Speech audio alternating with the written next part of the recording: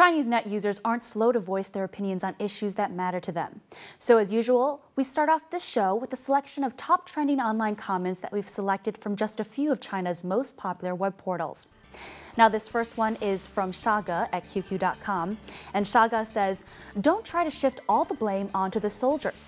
What they did reflects the will of the country, and they wouldn't have done it if they weren't ordered to." Now, relations between Taiwan and the Philippines have been tense since May 9th, when a Philippine Coast Guard ship opened fire on a Taiwanese fishing boat, killing one of the crew, Shih-Cheng. The incident sparked huge protests in Taiwan and the imposition of retaliatory economic measures. Now, Philippines Justice Secretary Leila de Lima has confirmed that an official investigation into the incident concluded that criminal charges should be filed against the Filipino Coast Guard personnel responsible for the shooting.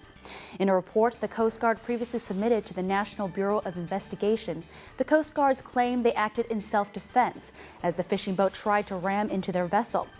The investigation apparently discounts that explanation. Mainland China, of course, also has its own territorial beef with the Philippines.